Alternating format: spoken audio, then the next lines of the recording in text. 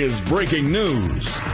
It's 9 o'clock. We're following breaking news for you right now. Legendary pacer George McGinnis has died. Team confirmed the news just minutes ago, posting the image you're seeing on its website.